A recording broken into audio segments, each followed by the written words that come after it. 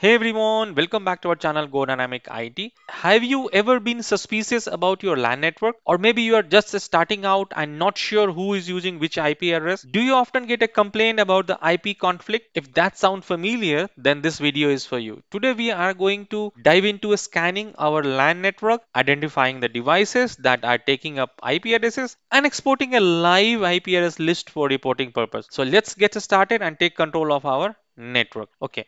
For that, we have to download the application from the internet that's called IP scanner, Angry IP scanner. Just go to the Google and type Angry, just type Angry IP scanner, and this first list will come. Go to this one. And the reason being I'm using this one is this is a very light version. And if you do not want to install it, so you know that to run any application, you have to install it on your computer. However, this Angry IP scanner give you an option where you can run it directly. There is a program which execute and run it on your computer. So let's go ahead and download this. Just click on the download option here. Let's close this ad. And says that this is the current version and this may require this Java version. Okay, we'll download it. Or if you want to go with the legacy one, you can see this is the legacy version. So this will work on a Windows 98, Windows 2000 XP. Even in fact, I ran it on Windows 11 and this works fine. So what we will do is we'll download both this version here.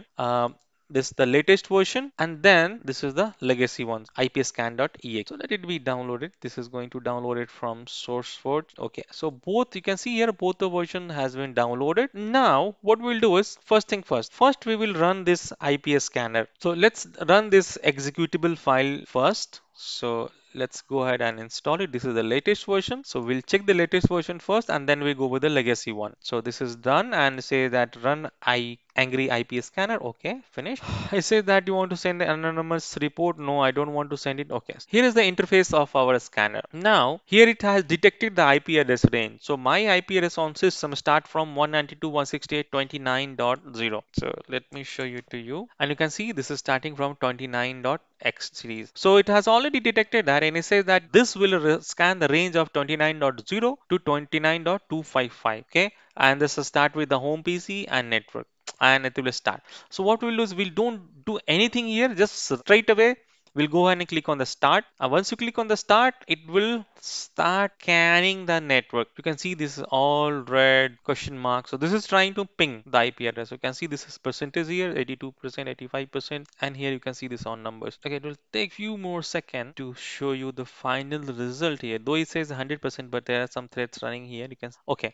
So it scanned that and it says that they found out of 254 hosts, this is the class C IP address. It says that out of 254 address, it found that 26 are live. Okay, close. So when you scroll it down, you can see this blue one. They are the one which are alive. These are the live IP address. You can see the ping milliseconds also. And the red ones are dead. They are not at all alive. But you know, it's very difficult to scroll it out and find it out which IP address is I mean the live IP address. So you know to sort it out, what you have to do is you have to go to the tools and preferences, and inside you have to go to the display. And do you see this option? Alive host responding to ping only. Right? And there are the options that host with open ports only. There's the option you can select that, but for me, I'll just select this host which will reply to the ping. Click on the OK and click on the start again. Let's say click on the OK, and this is going to re-scan the network, and this time it's going to show you only live host. So let's wait for that. You can see this started range from 200, 25, 30, 40, and then so on, moving on. And here we go. So this is showing you, this will show you the only the live network which are live in my LAN. Okay. So you can see here, these are the IP addresses which are alive in my network. So isn't it like easy thing? I can identify that which IP address is alive or not. But you know, there is an option where I can find the host name. So somehow this host name is not. Let me rescan it. Let me rescan it and see if we get the host name. Okay, now it started showing me the host name here. Okay, so this time it scanned the 37 IP addresses and then show you the host name. So basically it does show this host name. So now as you can see here, we have got this. We have a scan. So let's say we want to make a report. So as of now, it says that today is 27/8/2020 to 24, and we have scanned this 37 hosts, and these are the hosts where are live, right? So there could be a scenario that this is very helpful. Let's say if you are in networking, or if you are in IT field and you are going to migrate the servers or network, this will be very helpful when you do the pre and post test. And even in your house also, you can find it out who is using what IP addresses being used, how many IP addresses has been used or not, right? So let's say that I want to export this in Excel sheet. So how do I do it? Click on the scan and you can say export all.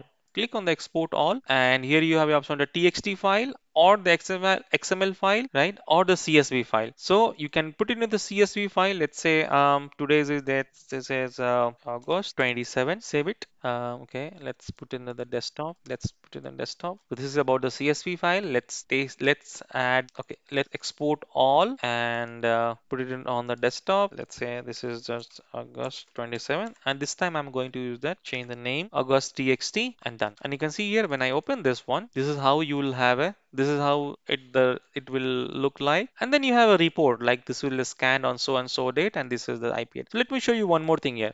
So this is about your the LAN which you are connected here. But you know that the interesting fact that you can scan the other network also. Let's say if you are in a different LAN network, and if you have a different IP addresses range, you can sitting from this computer you can scan it. Let's say you have a different address range. Let's say 50.0, and you can scan up to 254 255. So if sitting on your network, you can go ahead and scan the other network. And if you can send, if you have a different, let's say if you have a different subnet mask, you can select the different subnet mask from here /24/16, and this is the range they have given 128 192. So these are the range subnet custom subnet mask. You can scan it. So let's say that 50 dot I have a different network called 50. You can go ahead and scan this 50 network as well. So you can see this is the base IP. Then you can select this IP, and then if you have a text file, if you have a text file, you can enable that. You can give the text file also. So text file will be like you have to use the separated comma. So you can you see this? This is a network. This is how you have to add this range here and give it to it.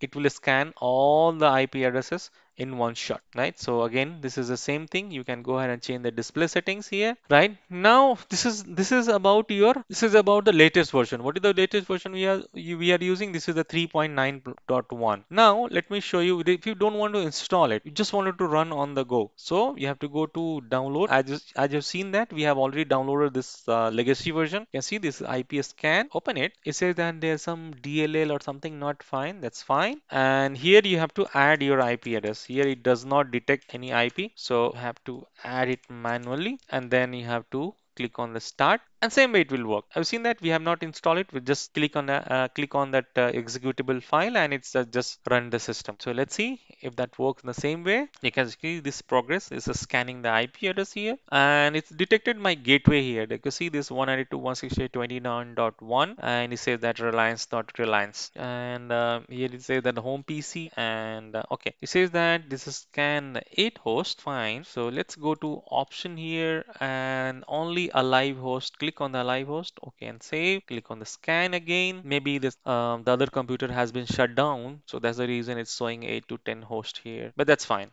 That's okay. Now you can see here, this is scanning the host. So almost these 8 hosts are online as of now, and I can check that. I can go from here. So if you right click on it and go to show, you can see show username, MAC address, detail, TTL, net BIOS info. These are the things you can, if this is enabled, you can go ahead and see that. And again, you have the option to file, export all, and you have the option to export as a TXT, HTML, right, or CSV file. This is how you can go ahead and do that. So I remember that we have exported that one CSV file. I'm not sure if it is going to open on this screen, but however, I can quickly move that different screen here, paste it, and try to open it. Let's see if that opens in the X. Yeah, so you can see here, this is the output of your CSV file, right? So this is very helpful when you have like pre and post kind of configuration you are doing it, or just for record purpose. You can keep the record of this the devices. So